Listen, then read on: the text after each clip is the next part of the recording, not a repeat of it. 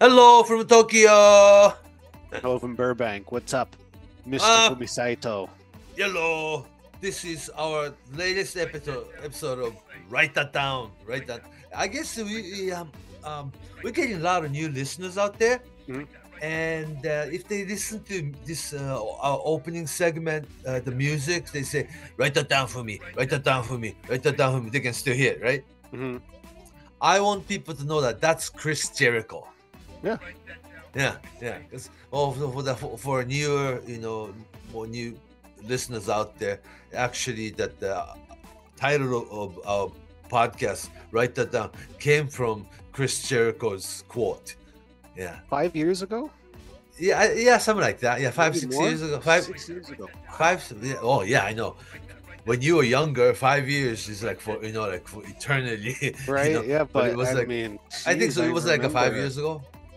Yeah, it was from like the Chris Jericho's press conference from Tokyo, the New Japan press conference, and he did this, and then the destroy table and all these things, and like running angle. And he said, "Write that down for me, Saito." That's right. So I was taking notes, and we recorded it. So let's use that quote for the title of a podcast program. So that's how it all started. Then you compose the music, and now we have this forever. Write that down. That the opening. Our signature, yeah. Yeah. So that's good. Write that down is a very journalistic. Yeah. Hey, just like write that down. Yeah, you have to write it down.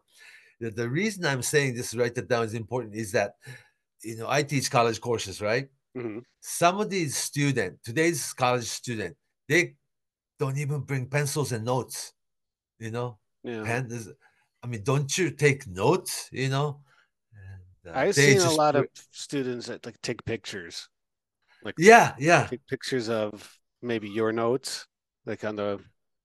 Oh, yeah, I don't even use that. The whiteboard. Not a whiteboard, but the PowerPoint. Yeah. Like once you use the PowerPoint, that's uploaded somewhere in like a teacher's office hour, right? So they think they can look at it later. PowerPoint, it's like online, content. But I use like print, handout, it's like a resume, like a lecture resume. And those are the things you can actually sit down and listen to the lecture. You take note from what your professor is saying. That's college. But anyhow, it's important to take note sometimes. You remember that things that way. Yeah. I think so. I mean, everybody put the pieces of puzzle together. Yeah. I mean, people have different like ways of learning and remembering things. So I understand everybody has their own way, but I know what you mean too. And for me, I gotta write things down. That's why I got my notebook right here, so I can write all our notes down. Write that down. Stamps. Yeah. I have a couple of these. I came from the generation where in the backstage where wrestlers are giving interview and comments. I take note with my pen. Yeah, and a little bit of tape recorder, but you got to write it down sometimes. How about this? This is a little bit of a sidebar, but talking about technology and how things used to be. When I was a kid, I was learning about pro wrestling and whatever. A lot of the wrestlers backstage, it was really important. It seemed to be really important to have a book for everybody's phone number. Yeah, of course. The phone number, little notepad. Yeah, or like the fat book, like the fat. Everybody had everybody else's phone number. Like maybe this. Something. Yeah, exactly. Everybody had to have the bigger that was, the more status you had, Yeah.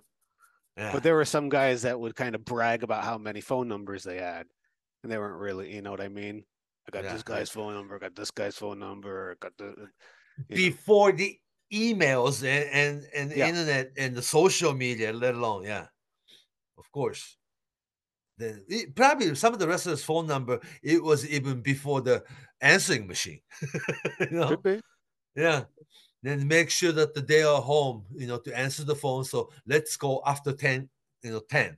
You know what I'm saying? 9:30, 10, they should be home. Like that. Yeah. And actually saying in Japan, like a moshi moshi and make phone call. Yeah. And nobody does moshi moshi anymore in this country. I mean, in Japan even. So not even at businesses. They send you text, emails. Yeah. That's right. Or I know. things Okay. online, apps. Yeah. It's like almost inhuman. And yeah, sometimes it's good to say moshi moshi and start actually having a phone conversation. Sure. And there was a hand gesture like this. Remember? I'll call you. Yeah. Yeah. Yeah, exactly. The gesture for I'll call you. I'll call you back. I'll call you on the payphone. They don't know payphones, okay? I think there's still some payphones in Tokyo, aren't there? Nobody uses. Right. The older guys, yeah. Emergency. It's for emergency. Yeah, only. like the payphone, like a box, little box, like a little booth you walk in. Yeah. Anyhow, we're doing Bull Nakano's legacy. Yep.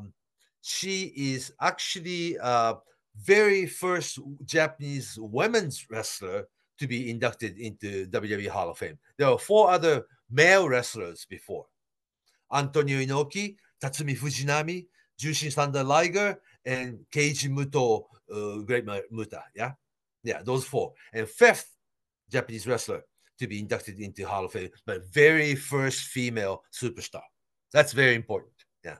And also, Bull Nakano herself taking this WWE Hall of Fame very seriously.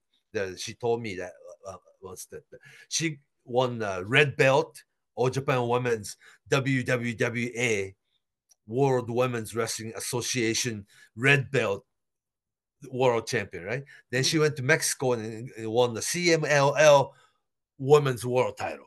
Then WWF at the time, she had WWF World Women's title. So she is like a grand slam of world champion, right? And the only thing she really actually, I mean, really take it seriously, wanted to have was to be inducted into WWE Hall of Fame. So she's taking this very seriously. Yeah. She's been wanting this for, like quite some time. Yeah. And we talk about Bull Nakano's legacy, from 1990s, right? But when you talk about things from 90s, we're talking easily from 30 years ago, huh? Oh, yeah. Yeah, like yes, I'm an old dude.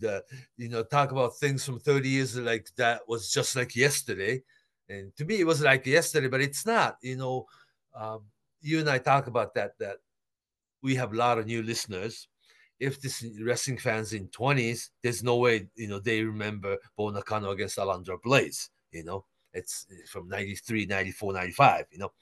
And if you're in the 40s, you were a little kid, So you have to be a little over 50 years old to even remember this, actually watching on WWE television or pay-per-view that Bull Nakano against Alundra Blayze, Medusa, I should call it, the title match, and only one women's match among 8 other men's match, right?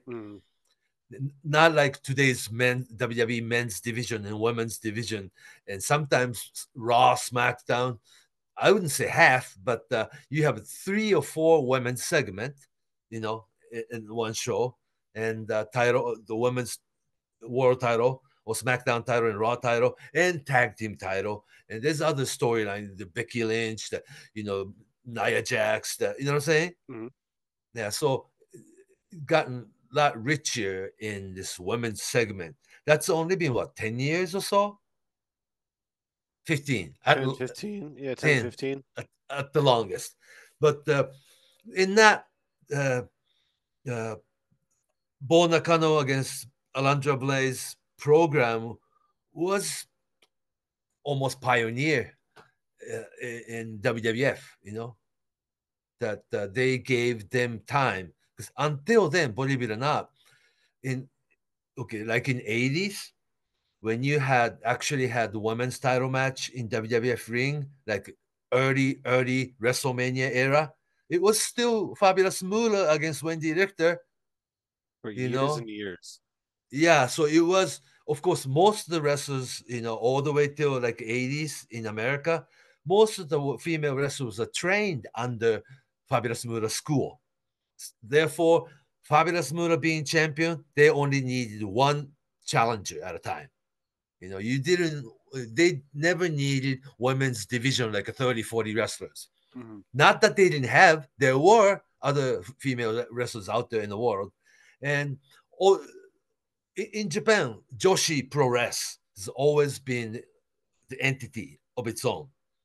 Women's wrestling in Japan was never part of men's company. You know what I'm saying? Mm-hmm. And All Japan Women's. I think we did that episode or two on Japanese women's wrestling. Yeah. But for the newer listeners out there, the Japanese women's wrestling, Joshi Pro Wrestling, was never part of a men's company.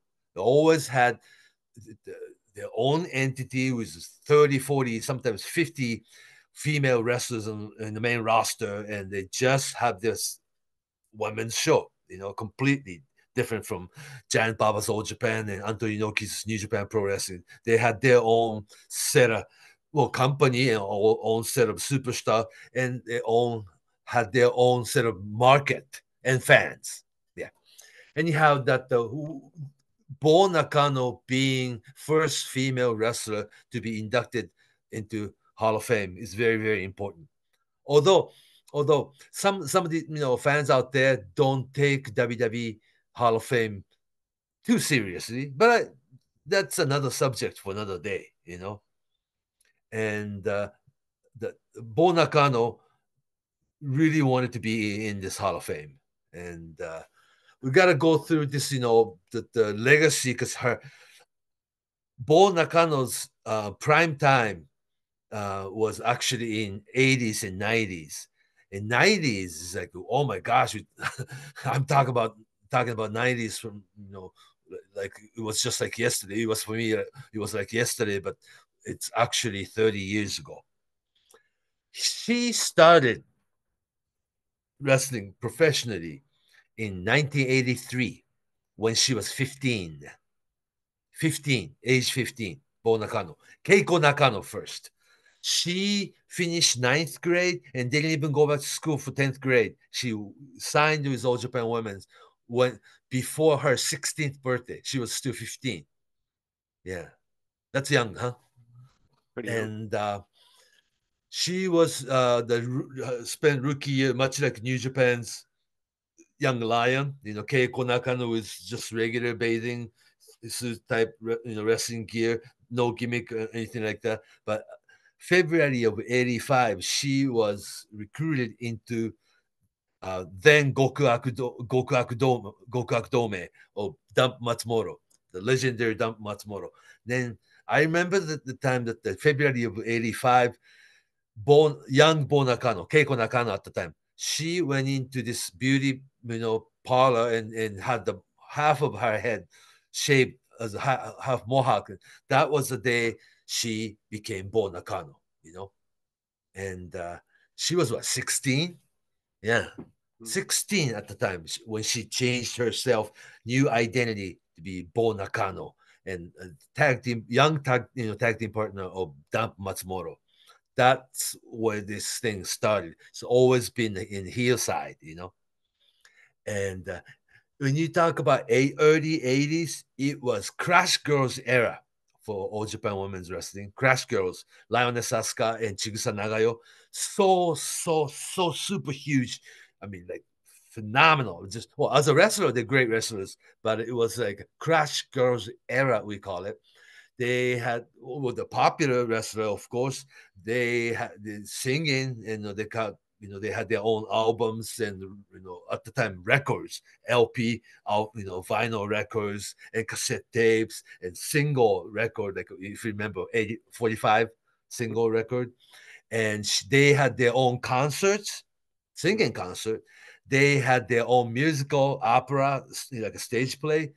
They had their own movies, and they had their generation of teenage female fans. I mean, wherever they went, Crash Girls was so popular, so popular. What happened was, though, when Crash Girls basically didn't really retire, but when they graduated from All Japan Women's Wrestling, all those teenage, big, just whole generation of teenage female fans, they left too. Mm-hmm. Yeah. It started like 88, 89 that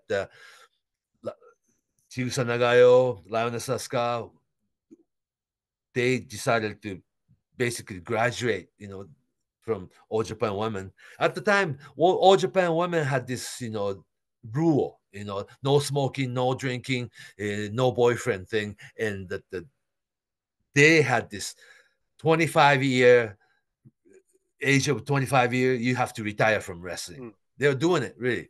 So there was like no gimmick. They were going to either retire or graduate from women's wrestling and do something else. Chigusa Nagayo had their own movie made, and they were going to be the regular entertainment talent too. But when Crash Girls left All Japan Pro Wrestling, like I said, generation of female teenage fans, they all left. Oh my gosh. And business of All Japan Women really nosedived for a year. Yeah, because all these very marketed well. They're so popular, but they took their fans with them when they left. And All Japan Women needed new star, and they made Mitsuko Nishiwaki as a WWE Red Belt World Champion, but it wasn't big success until it was January of 1990. Heel Bull Nakano beat Mitsuko Nishiwaki to be the Red Belt World Champion. That was Bull Nakano's first reign. Bull was born in January 8th of 1968. The title, when she became, Red Belt World Champion, January 4th of 1990, meaning that it was just a few days before her 22nd birthday. She was only 21 years old. Superstar Bull Nakano had, the blue makeup, just your picture perfect Bull Nakano. She was 21, 22. Very early bloomer, huh? Well, of course, she started when she was 15, but she was actually responsible of bringing male fans into the building. Very successful. See, I was involved, to the weekly pro wrestling magazine, and at the time there was another monthly magazine called Deluxe Pro Wrestling. Deluxe Pro Wrestling only dealt with women's wrestling. Crash Girls, era, the magazine, the monthly Crash Girls, and all these things that they were popular, but I could not really sit in Korakuen Hall when Crash Girls was so huge because it was all female teenage fan doing it, just choreographed chatting and just wearing matching kimono, matching happy gown for this pom-poms. Pom-pom, yeah, it's like they had you see it in the video, right? It wasn't for male fans. You just couldn't get involved.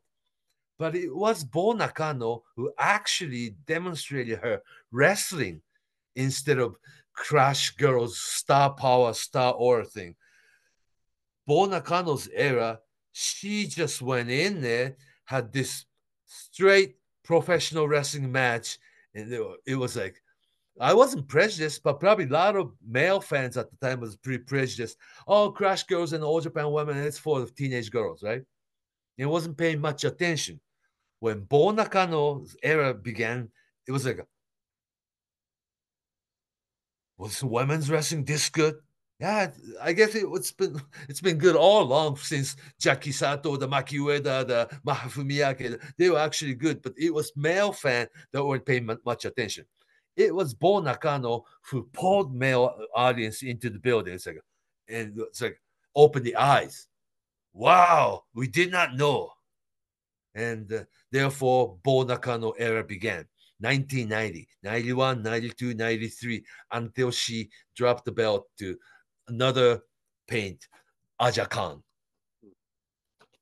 Yeah. And actually, it was for the American market, Bull Nakano, Dump Matsumoto, Crash Girls, Lioness Asuka, and Chigusa Nagayo, they toured WWE, WWF at the once in '86. It was Fuji Television's thing that Crash Girls and Dump Matsumoto, Bull Nakano came to Madison Square Garden, and then the Fuji Television taped the thing. So Bull was 18 then. Yeah. Did they do something at the Boston Boston Garden too? Garden? I think so. Yeah, but it was mainly they used WWE platform to film things for Fuji Television at the time. Mm-hmm. But they did come in for Madison Square Garden, like Madison Square Garden, and that was her first experience. But this Bull Nakano era almost started accidentally, right? Because they weren't going to make heel a world champion. That's why Mitsuko Nishiwaki was, the world champion after Crash Girls era. But it just wasn't making it, and it was Bull heel though. They dress like heel and work like heel, but she had this very convincing pro wrestling match that captured male audience. Like, wow, we didn't know, the Bull Nakano was this good. The women's wrestling being this good, and kind of prejudice, right? But yes, it was Bull Nakano. It changed the mindset of female male fans in Japan. It was very important. Yeah, in hindsight, I couldn't, really analyze this until years later. Of course, yeah, because it was kind of new at the time. Bull Nakano. Yeah, the Dump Matsumoto retired in '88, so Bull Nakano, 22-year-old Bull Nakano, all of a sudden was on her own, right? And no more Gokumonto. She became the leader of Goku. No more Goku Akudome, and she became a new faction, the leader of the Gokumonto. Yeah. Then she had Bull Nakano, had the Grizzly Iwamoto, the Bison Kimura, the Aja Kong, the whole new set of the black costume heel faction. And it was a heel faction that led all the male fan migrated into the building. We got to watch women's wrestling now. Yeah. And it just opened the eye. It was interesting because when you talk about 88, 89, 90, it was like a UWF era too. Mm-hmm. In the male wrestling, UWF, I'm talking about Akira Maeda, Nobuhiko Takada, the Fujiwara, they're doing like almost MMA looking wrestling in New Japan Ring, and all these things. And then around the same time, Onita started this death match, like on the way in the other side of spectrum. You got a UWF like wrestling, you got an Onita style wrestling, and you already had this establishment. Anthony Inoki's New Japan Pro Wrestling, Giant Baba's Old Japan Wrestling. It's got old traditional professional wrestling. So there are a lot more to it than what we see. Then it really opened our eyes that we should really pay equal attention to what's going on in female women's wrestling part. And Bull Nakano was really responsible that she was just as good as any male superstars out there, if not better. Are you following me? Yeah. And that era was pretty violent, just as much as any UWF of the time or whatever Onita was doing. Before there was such thing as MMA. In the UWF, Maeda, Takada, Fujiwara, Yamazaki, these people are doing the closest thing to MMA, huh? The women were dabbling in both too. There was All Japan women.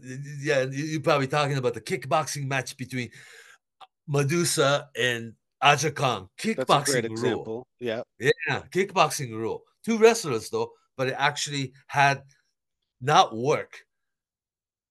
straight kickboxing match between Aja Kong and Medusa. It was like, oh, that something really serious. But it really proved that, women's wrestlers are nothing, no less than male wrestlers. They really proved that.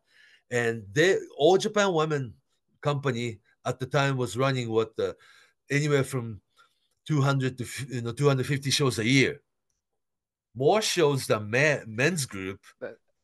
So, and that's up and down Japan. Countries. It's not just big Tokyo shows. It's no.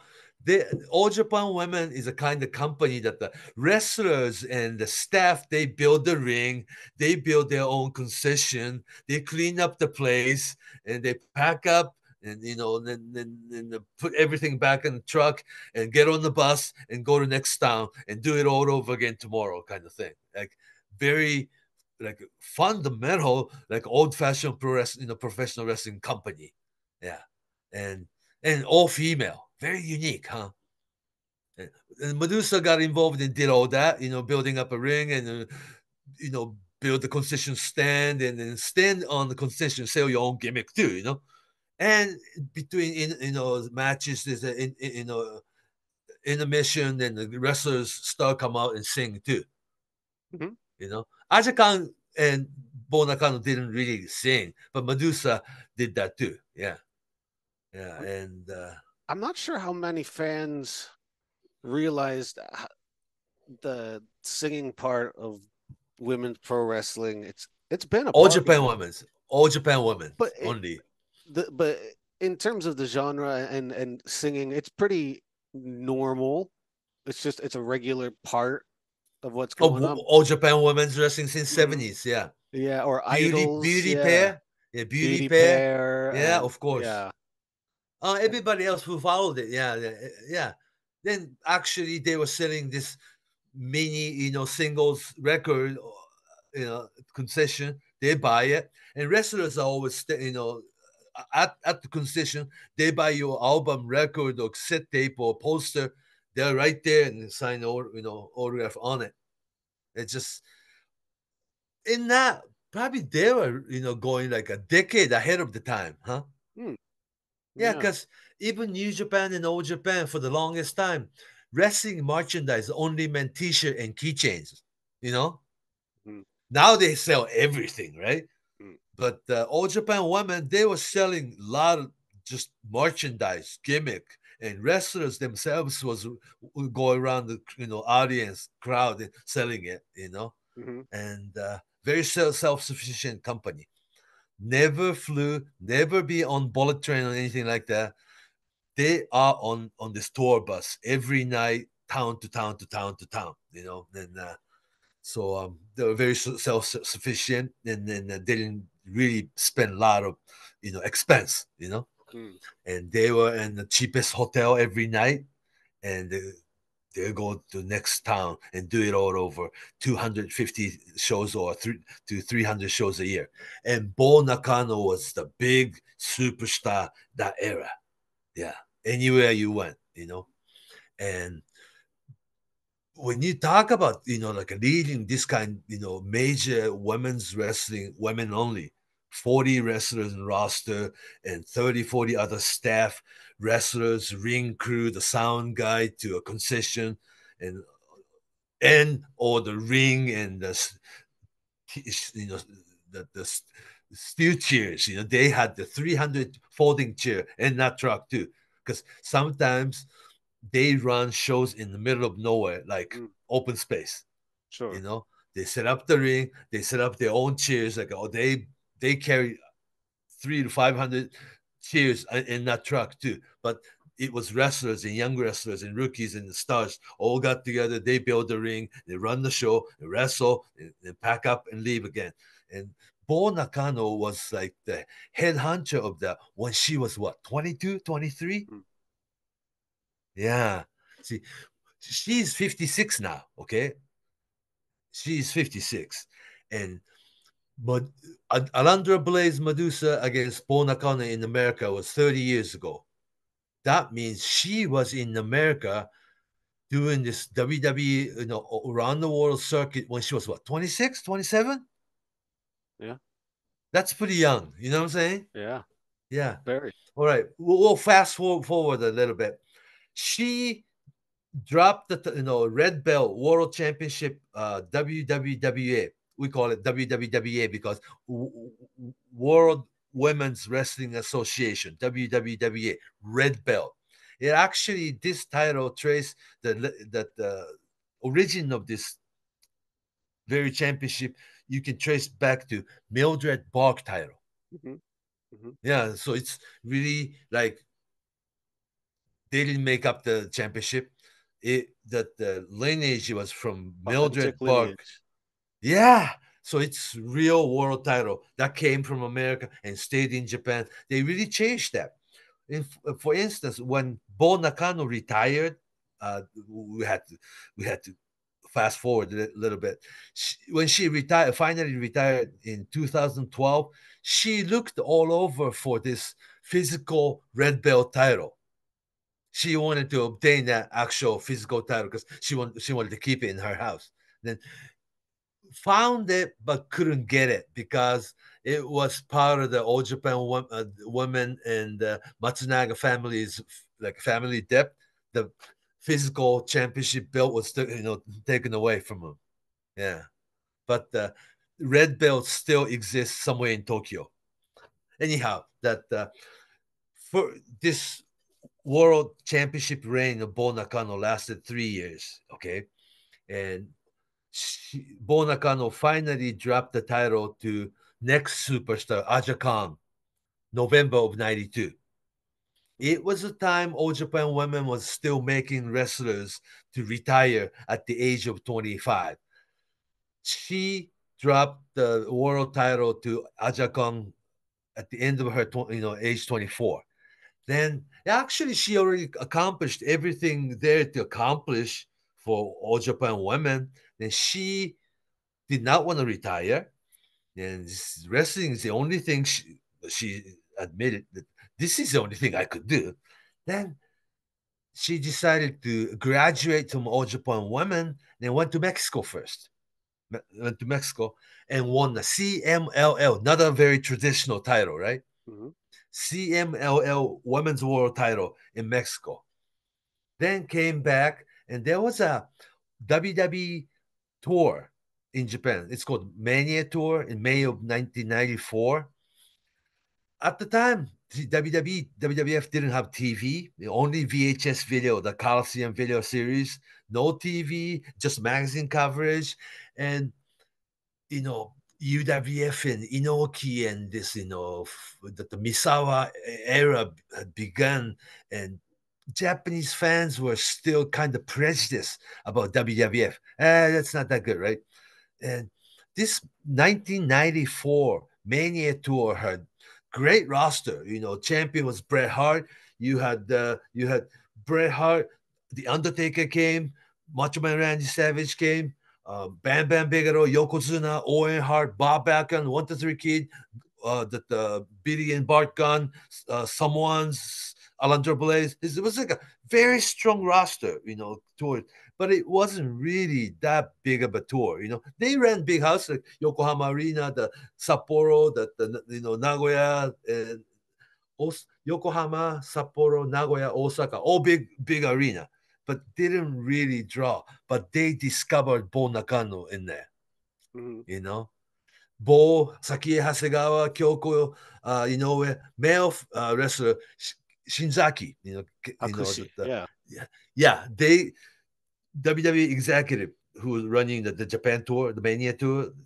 I like the Buddhist monk guy, right? Mm-hmm. And then Jinsei Shinzaki was discovered by WWE, and the rest of the story that he went to America and became Hakushi, and he was the Alundra Blayze era, formerly known as Medusa in Japan. Just rewind the tape about 3 years. She was All Japan Women's Wrestler, but went back to America and was a manager for WCW for Rick Rude. But as a wrestler, Alundra Blayze, she became champion.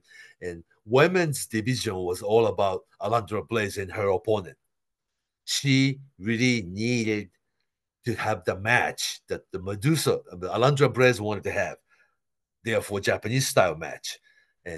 Bull Nakano, they wanted Bull Nakano to be in WWF. Yeah. And 94, 94, 95 era of WWE was that the champion was Bret Hart, or either Bret Hart or Diesel, Kevin Nash. Remember that era? Intercontinental champion was Razor Ramon, Scott Hall, or Shawn Michaels, sometimes Goldust, or somebody like Ahmed Johnson, if you remember. That era. Alundra Blayze against Bull Nakano really had their place. It wasn't like the match you go to concession or go to bathroom or something like that. It was important to sit and watch Bull Nakano against Alundra Blayze. It's so different from what you think American fans thought of women's wrestling, right? There was nothing like that in my watching of WWF. Or women's wrestling in general. Yeah, the image of women's wrestling. In general, but also just what they were doing was very ahead of its time. They were throwing German suplexes at each other on the floor. They were doing missile drop kicks. Yeah. The Yave submission. They were, and what they looked like, Bull Nakano's. No one in Japan looked like Bull Nakano.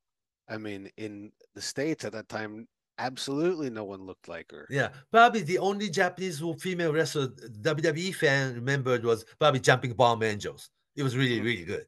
It was really good, but it was brief, and there was I remember those because there wasn't just one match with Alundra Blayze and Bull Nakano. There was like a series that you saw. A good amount of time. It was on the new Raw show. Yeah, Monday Night Raw, but I remember that was one of the highlight matches that would end up on a lot of the the Coliseum home video matches. Right. Hold those matches. And also that was beginning of like a WWF against WCW, right? Yeah. And Bret Hart, like a first Bret Hart era to Diesel Kevin Nash era, good 1/3 of the year, like a good 3 or 4 months out of the year, they were touring in Europe. WWE at the time. And from America, they toured, Bull Nakano and Alundra Blayze together. They toured Europe, then came back to America and wrestled more. And like 1 month, Bull Nakano told me once that Alundra Blayze and Bull Nakano had 28 matches in 1 month period. So almost every day. Every day.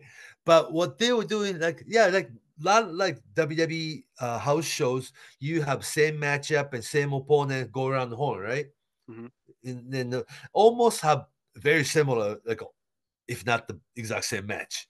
But Alundra Blayze, Medusa, and Bull Nakano did not want to do that. So all those 28 matches in 1 month period, they changed it. Let's get creative. And let's change things around. What worked tonight? Well, let's do it again tomorrow. What didn't really work? Let's drop that one. Alundra Blayze, Medusa's Japanese speaking ability, and Bull Nakano's English, neither were perfect, but they do speak. Alundra Blayze, Medusa's Japanese speaking, and Bull Nakano's English. But actually, it really proved the fact that wrestling has no language barrier. They started wrestle against each other intuitively, and not it's like the body, movement called the match inside the ring. You do this and you do that, and they had this just very unique chemical, huh? Very unique chemical. Exactly. Chemistry. Chemistry. Yeah. So something they changed that because at the time you get sick of working against each other, for like, let alone 28 matches in 1 month period. But they did that for like a 7 month period, So, but sometimes that's how you get the best match out of each other. A rivalry. Flair and Steamboat. They wrestle each other how many times? Oh, Flair and Steamboat. Yeah. The most good matches were Flair against Dusty. How many times they did that? Yeah. So sometimes there's a pair or maybe a tag team, like a couple people that they just have some kind of chemistry. And also politically within WWE, hierarchy, they complemented each other. and they had the place in the card. You had Bret Hart, Diesel, Kevin Nash, Shawn Michaels, Razor Ramon, young 1-2-3 Kid, and very, very young Triple H. And, they had this structure and they really stood as women's wrestler, not like killing the time, No, in it the was a show. highlight of those times. I think so. For sure. Yeah. For me as a kid, I watched it, and it's one of the things that sticks out the most. Still. Yeah, and then it's like almost as a kid, like a fond memory, right? Going to show. Very. Yeah, you have Alundra Blayze against Bull Nakano live. All right, It was just so different.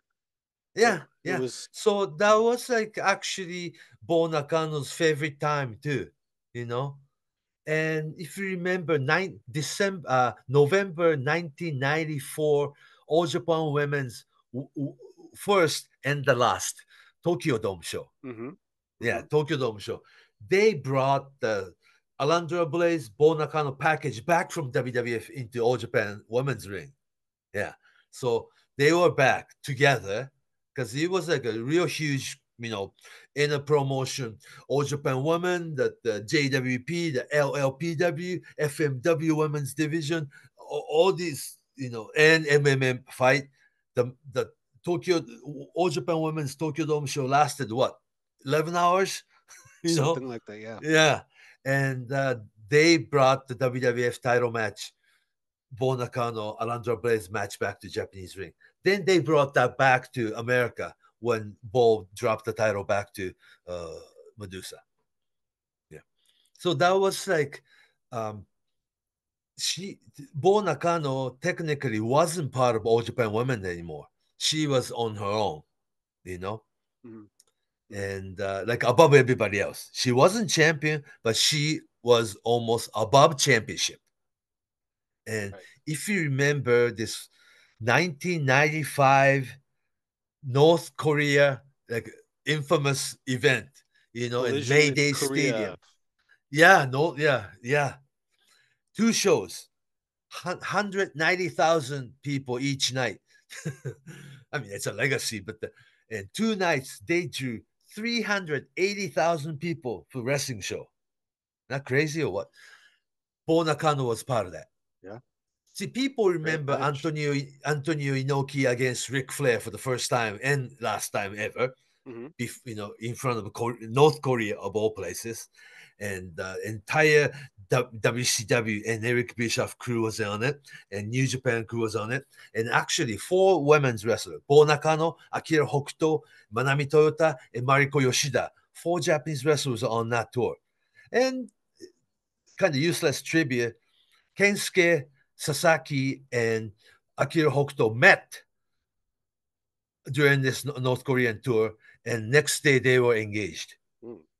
And they are still married to this day, happily ever after. That's another story that came out of that. And what was interesting was that the famous main event was Antonio Inoki against Ric Flair, right? Mm-hmm. And the first night, actually, that the main event was Shinya Hashimoto against Scott Norton. That sounds very New Japan, right? Yeah. Yeah. But the people remember very well the match was Bull Nakano against Akira Hokuto. Single match. Well, in Japan, Akira Hokuto against Bull Nakano, I'm sure they've done a couple dozen times by then.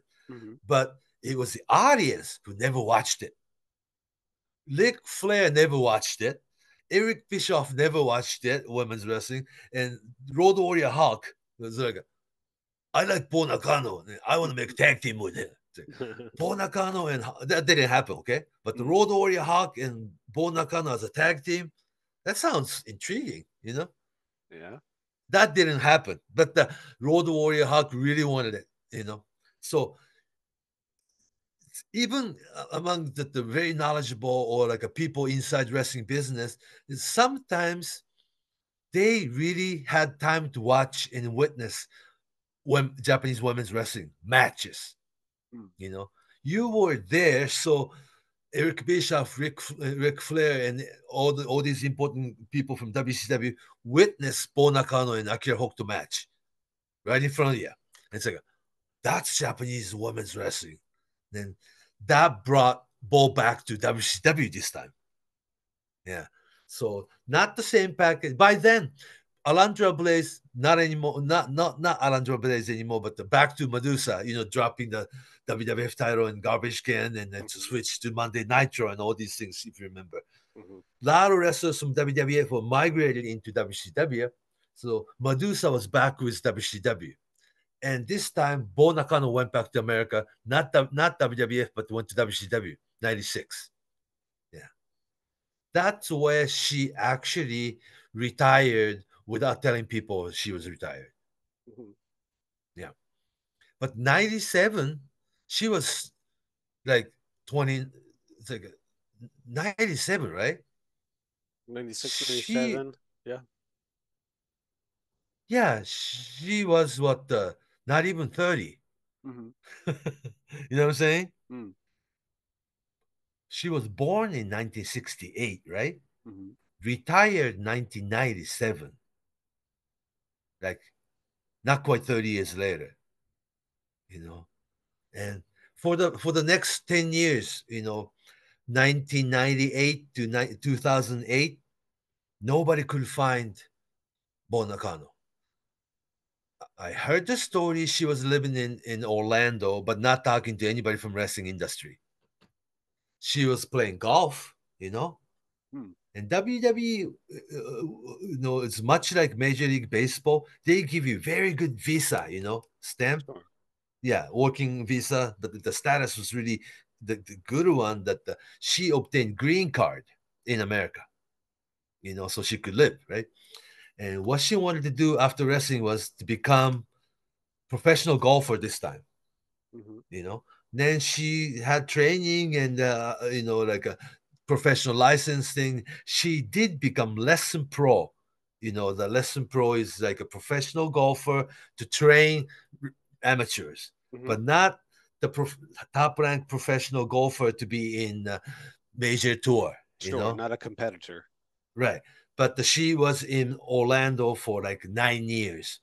And I was told that Bull Nakano wouldn't see anybody from wrestling.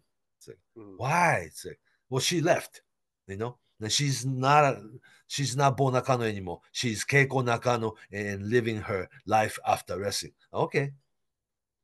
And I didn't think I would see her, Then she came back to Japan in 2008. Then announced that she was now married, And 2010, she opened the Nakano no Buruchan bar, And she was back, like in the public eyes and in front of TV camera, whole thing. And finally decided to have retirement ceremony and retirement show to January of 2018. Yeah. She wanted to look like Bull Nakano, so she gained extra 40 pounds or something and had his hair, sticking up again, had this, makeup and everything to look like Bull Nakano. She didn't wrestle. She did not wrestle, but her pride tells that if she is to come in front of the live audience, she has to look like Bull Nakano. So useless trivia. That night, the January of 2018, Tokyo Dome City Hall, not the Tokyo Dome, but the smaller venue right next to Tokyo Dome City Hall, Bull Nakano had a ceremony, but the actual main event match was Kana, now Asuka. Yeah, before her, tenure with WWE. Yeah, probably right before. Yeah, 2018. Yeah, she was already there. Yeah, that year she went. 2018. January 8th of 2018. So it was right before she, her trip to America then. Yeah. Wow. Because Shinsuke Nakamura started 16 and main roster 17, right? So it's got to be following year. Yeah. But anyhow, that was Kana, Asuka. Yes. Yeah, who headlined Bull Nakano's retirement show. Now that another 10 years have gone by, like 12 years to be exact, that she was telling, her friends. Bull Nakano was telling her friends she won the red belt, All Japan Women's World Title, WWA. She won the world title in Mexico. She won the WWF Women's title in America. The only thing she hasn't won was Hall of Fame. Mm-hmm. Yeah, she was taking this very seriously. Then this back in this now it's 2 months ago, very early January of this year, WWE wanted to have Zoom meeting. Mm-hmm. It's like Zoom meeting, and it was like, what's it about, right? We are inducting you into Hall of Fame this year. So, wow, and then she really took it seriously. Yeah. So this is going to be her last appearance as Bull Nakano, meaning that I don't see, how she looks now, right? Mm-hmm. Very pretty, lost weight, and she's just like if she walks into a room, nobody will think she was a wrestler, right? Mm-hmm. I mean, she looks pretty and it's very feminine, and the hair is long and everything. Yeah, different physical appearance. Yeah, but when she, herself just make, like kind of like, you have to channel herself into this Bull Nakano character, right? Mm-hmm. Mm-hmm. Like almost channeling persona. Yeah.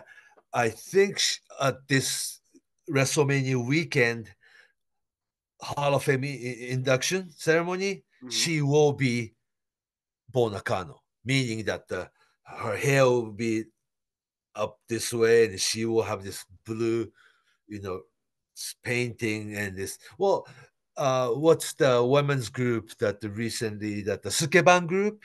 Mm-hmm. Yeah, Bull Nakano being a commissioner to recognize their world title, that mm-hmm. she comes out as Bull Nakano. So she still occasionally does this hair and makeup and all these things, but this will be her final time to come in front of the live audience being Bull Nakano. So I'm really, really looking forward to that. I'm going to Philadelphia. That's right. You'll be there. Yeah. You'll be hanging out with her. Yeah, for the whole weekend, I think. Mm-hmm. Yeah. I've been involved with women's wrestling. All through '90s, I was doing the color commentator on women's All Japan women's videos and stuff. Mm-hmm. But you have like a hidden ranking inside, right? Who is the number one and number two, and who's the biggest third, and whomever. And in my book, Bull Nakano has always been number one superstar. Past, present, future, I don't know, but in my mind, Bull Nakano's always been the number one women's superstar. Yeah, it's fair to say. Kind of, yeah. I think so. That was my Bull Nakano story. Yeah, she's been doing this ever since she was 15 years old. It got her first world title when she was age 21.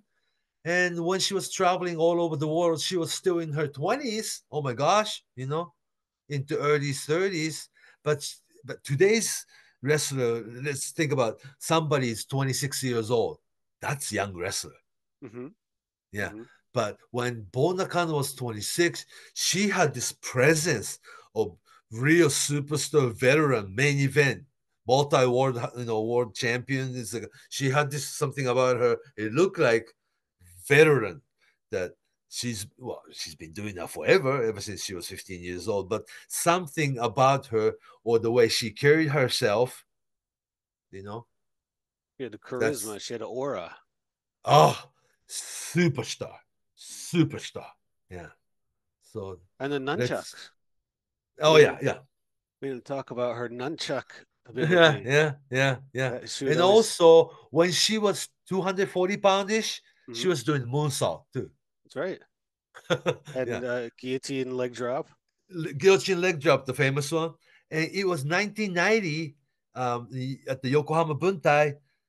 There was a Bull Nakano against Aja Khan. There's a series of matches. Cage match from the top. Yeah, from the top of the cage. The 20 feet? Mm-hmm. Top of the cage. She dove off, leg dropped it Aja Kong. Then she bounced up, back up. I mean, that length, not a crossbody, but the guillotine leg drop from that high. Yeah. Mm-hmm. That's on video. So, somebody should find it in YouTube. I believe it's on YouTube. Yeah. But it was before. I mean, we kind of see it. We see it more and more. Every few days almost. Yeah. Whatever. Yeah. That's not a comment on anything. It's just what it is. But back then, that was almost unthinkable. It was almost unthinkable. Whomever did the first should have credit. Right. If somebody watched some young wrestlers or independent wrestlers out there watch the video, and I got to do it this weekend, you're not original. This was before ECW. This was you only saw it if and also tape trader, VHS, no internet, no emails, or if you saw them on WWF. Yeah.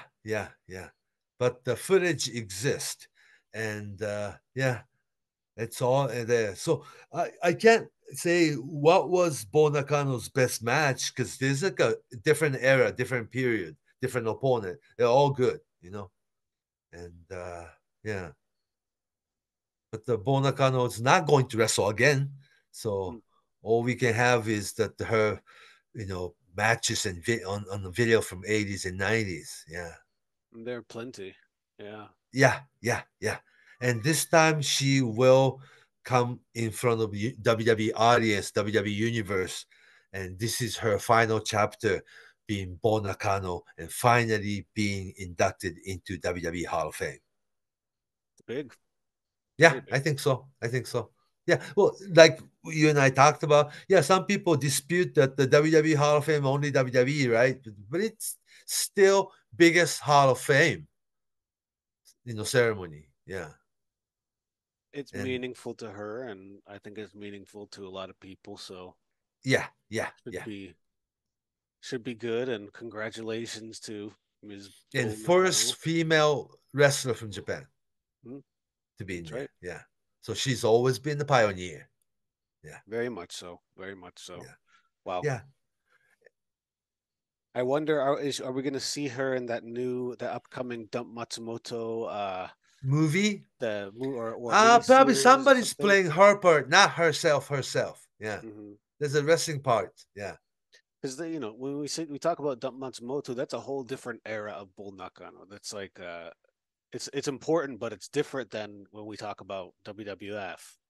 Different. Yeah, Dump Matsumoto was the leader of the team, but she didn't really wrestle. She was a heavy woman with makeup and just kendo stick and chair shot. You know what I'm saying? Like a Sheik or Abdullah or something. Yeah. But the Bull Nakano had the same type of gimmick, but she really wrestled and captured like educated male wrestling fans' eyes.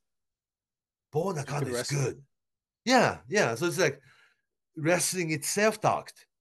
It spoke for itself. And that's very important, because even in Japan, a lot of male wrestling fans were really prejudiced, about women's wrestler all the way to like 1989. Yeah. Mm-hmm.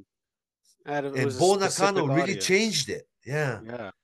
Bull Nakano really grabbed them by the head. He's like, watch my match, and no explanation needed. You just sit through Bull Nakano's wrestling matches. Like, this wrestler is good. Yeah. So that was like like I opened my eyes too. The Bull Nakano is so special, very special. Mm-hmm. So that was it, and I hope that this episode of our Write That Down podcast was informative and somewhat educational. And if Bull Nakano happened to be some name from 30 years ago, you don't know much. Just it's worth going out of your way and find Bull Nakano footage and watch. Don't skip it. Watch the entire match. She is every bit as good as your Ric Flair in her, his prime, or Bret Hart's storytelling matches, and no language barrier, which is a beauty professional wrestling, and no gender barrier. How's that? Yeah. So she's all that. I think it'll be it's going to be exciting to see the induction. When is that? That's Friday night. Oh, that's this Friday. Like no. The night before WrestleMania so day one. 2 weeks from the night we are recording April 4th. Yeah. April 4th. April 5th. Yeah. April 4th, 5th. Yeah. The Friday night. Okay. Yeah. Same building right after SmackDown. Yeah. Yeah. It's exciting. Yeah, we'll have to do a special episode. Yeah. Oh, the Philadelphia would be really crazy because WrestleCon's there. Yeah. That the Battleground Championship Wrestling, that the Philadelphia Wrestling Company is doing ECW reunion at they don't call it ECW Arena anymore, but different name, but the building is the same. And a lot of Stardom still has that the Philadelphia shows, and a lot of shows all weekend, if not WrestleMania night 1 and night 2, and Hall of Fame, SmackDown, and you have 15 other wrestling shows in town that weekend. It'll be really crazy. I'm gonna be get your energy up for that. Yeah, it'll be exhausting. Okay. Yeah. So before we wrap this one, if we want to find you on social media, where can we find Fumi Saito on Facebook, or Fumihiko Dayo on Twitter, X I should say, at Fumihiko Dayo, Fumihiko Dayo, Fumihiko Dayo, or just Fumi Saito on Facebook. I do have Instagram, Fumi Saito, no space, 2001. And send us questions. We'll be doing a Q&A episode. Yeah, that's right. So email us. You can email thisiswritethatdown@gmail.com. That's where you can email the questions, and we'll see those. And all right. We're gathering those together. So until next time, so long from Tokyo.